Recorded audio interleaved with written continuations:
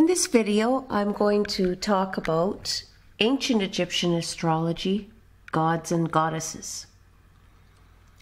Ancient Egyptian astrology was known as the wisdom of the ages. The ancient Egyptians of long ago were fascinated with the stars at night and were masters of astronomy. They were interested in many of the same constellations we use today. However, they were viewed a little differently than in the modern times.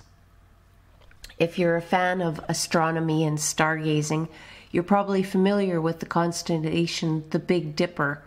But to the ancient Egyptians, they saw this formation of stars as the front leg of an ox. Astrology has been used for over 1,000 years by the time it reached ancient Egypt.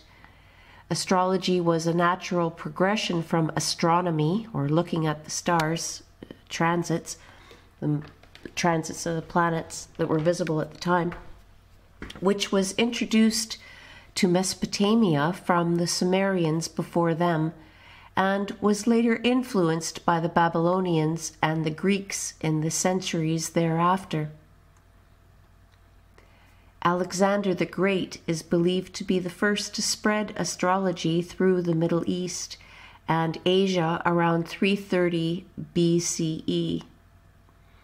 To the Egyptians, the stars represented life itself, and this was where life began. This was exhibited in their mythology, magic, and ceremonial rituals.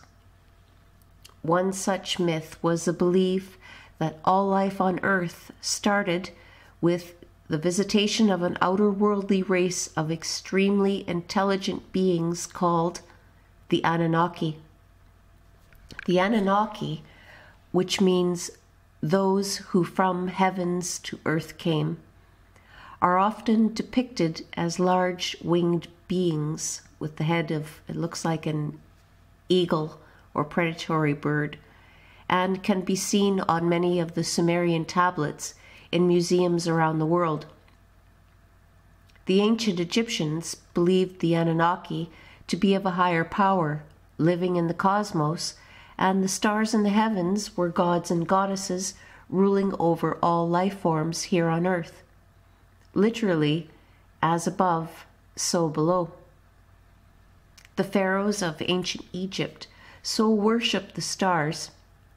They believed they were reincarnations of the gods here on earth. By worshipping the stars, they would be gifted with the glory of immortality as well as invincibility.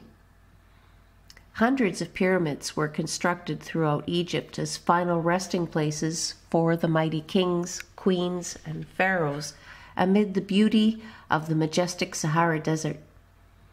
Interestingly, each pyramid, when observed from the air, appears to align perfectly with the stars in the night sky. This is most evident when we look at the alignment of the Egyptian pyramids of the Giza necropolis with the constellation Orion. In the Pyramid of Khufu, the southern shaft leads up to the king's chamber and lines up exactly with the constellation Delta Orionis, or more familiarly known as Orion's Belt. If one were to follow the southern shaft leading up to the Queen's chamber, they would find it points to the dog star Sirius. Observation of the stars and the study of astronomy were first recorded by the Babylonians in 1600 BCE. The Babylonians carefully documented important astrological dates, eclipses, as well as the position of the planets. The Egyptians, however, went way beyond mere observation, and they actually worshipped the stars in the heavens. Ancient Egyptian astronomers were priests who used the position of the stars to provide for the needs of the gods, as well as to predict the annual flooding of the Nile.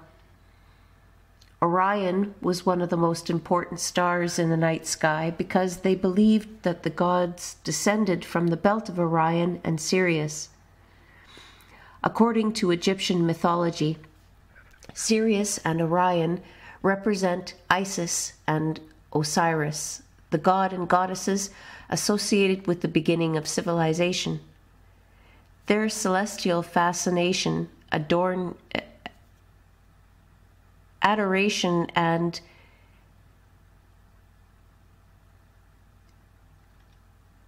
heliotree is evident when one observes the position of over 100 identified pyramids throughout Egypt. Egyptian astrology is one of the fundamental building blocks in the evolution of modern Western astrology that we use today. One of the earliest known examples of the Egyptian zodiac can be seen in the Louvre in Paris, France. There you can see the beautiful hieroglyphs of the Dindra zodiac taken from the ceiling of the chapel from the Hathor temple in Dendera, Egypt. The decorative sandstone chapel, which dates back to 50 BCE during the time of Queen Cleopatra, was constructed in honor of the god Osiris and is dedicated to the goddesses Hathor and Isis. The beautiful decorated masonry contains celestial images of the stars as well as the ancient gods and goddesses. The Greek influence on astrology can be seen as well with depictions of modern Western zodiac symbols amid the painted blue splendor of the artifact. The Dendera temple was constructed in the Hellenistic era in the time of the beautiful and captivating Queen Cleopatra. Cleopatra had proclaimed herself a reincarnation of the goddess Isis and was the last active pharaoh of the Ptolemaic Egypt from 51 to 30 BCE. In the summer of 47 BCE, with Julius Caesar by her side, Cleopatra began a 2-month voyage along the River Nile. During that time, Cleopatra and Julius Caesar visited the sacred temple at Dendera, where Cleopatra was being worshipped as a pharaoh.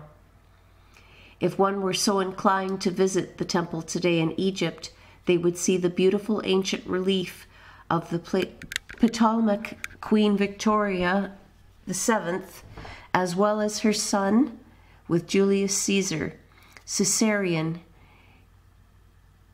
intricately carved into the stonework. Another interesting artifact from ancient Egypt is the Cairo calendar, which was used as a method of celestial divination.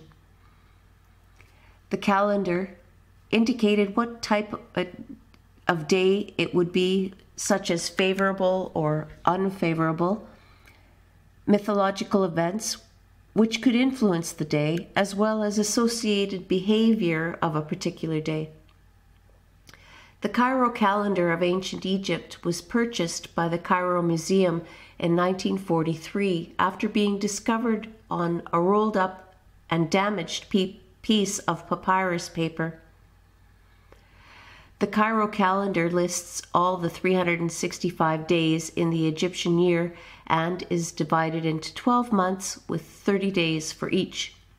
However, due to a Greek influence, there was an addition of 5 extra days at the end of the year. Each month was divided into 3 decans, or weeks, consisting of 10 days each. The Cairo calendar was another vital piece of information which assisted early astrologers, oracles, and priests of ancient times. I'll have another video on the Egyptian zodiac and the god or goddess which represents your sun sign.